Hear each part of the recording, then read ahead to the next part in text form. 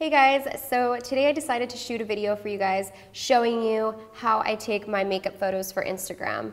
I know that it can be such a struggle, like I've been there. It took me a long time to figure out a way that worked for me, and so I just wanted to show you guys all these tips and tricks so that you don't have to struggle like I did. Because when I first started Instagram, I had the worst pictures. I just didn't get it. I didn't know how people were getting such amazing photos. I didn't know how to get my makeup to show up how it looked in person, and I was so disappointed all the time because I would spend hours making my makeup perfect and then I would go to take a photo and I'm just like, what the hell? I've gone through my fair share of struggles. One time I was trying to take a selfie and the ring light fell on my head. Selfies can be dangerous and I just want to prevent that for you guys. I want you guys to take safe selfies. Instead of just telling you guys how I take the picture and post it on Instagram, I'm going to just show you guys exactly what I do from beginning to end, what apps I put them through, and then, you know, just everything. I'm just gonna show you everything. So first off, I'm gonna tell you guys what camera I use. Now, as of a month ago, I switched from taking my makeup photos with an iPhone 5S to using a more professional camera, Sony NEX-6. This camera is seriously like, it's my baby, I love it. It's so nice, I just love it so much. The pictures come out beautiful.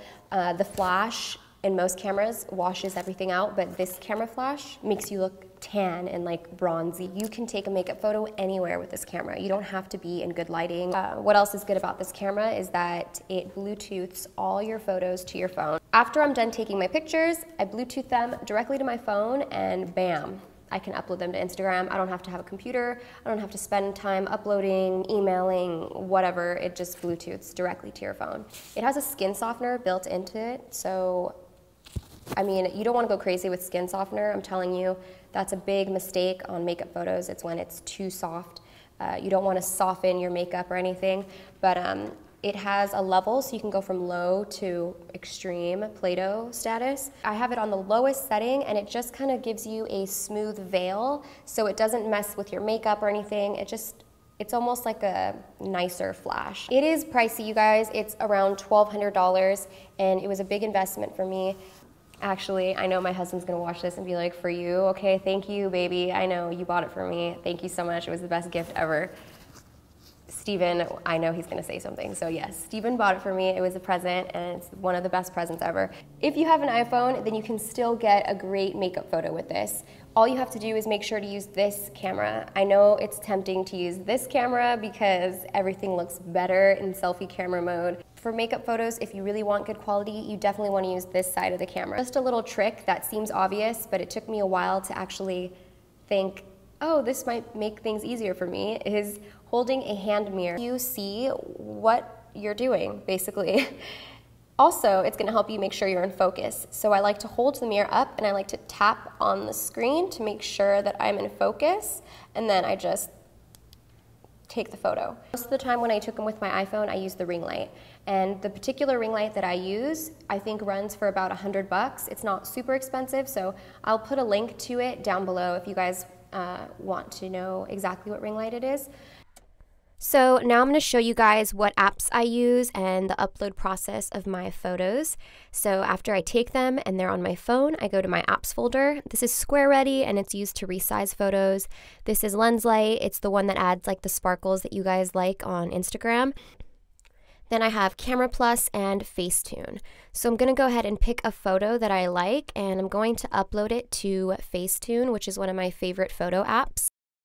So I like Facetune because it gives you the option to pinpoint parts of your face that you would like to smooth out. So if you have like a really crazy pimple that day, you could definitely fix it, or you know, if you have a scar like I do above my lip, you can smooth it out a little.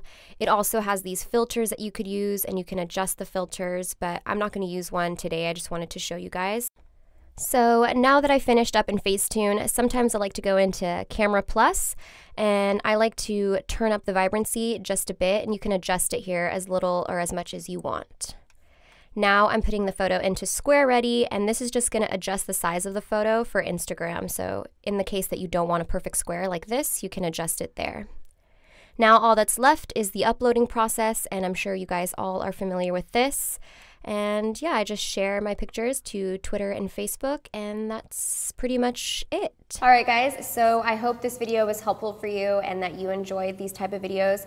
I want to do one on my film setup as well, and that'll be more of a behind the scenes, I think. I think that would be kind of fun to film. So yeah, I hope you guys enjoyed this video. Thumbs up if you found it helpful. And yeah, tag me in your amazing pictures on Instagram. I would love to see them. I'm always looking for inspiration, so I love when you guys tag me, and I love seeing your recreations, and that just melts my heart. I love it. Yeah, tag me, and thanks for watching, and I'll see you in my next video. Bye, guys.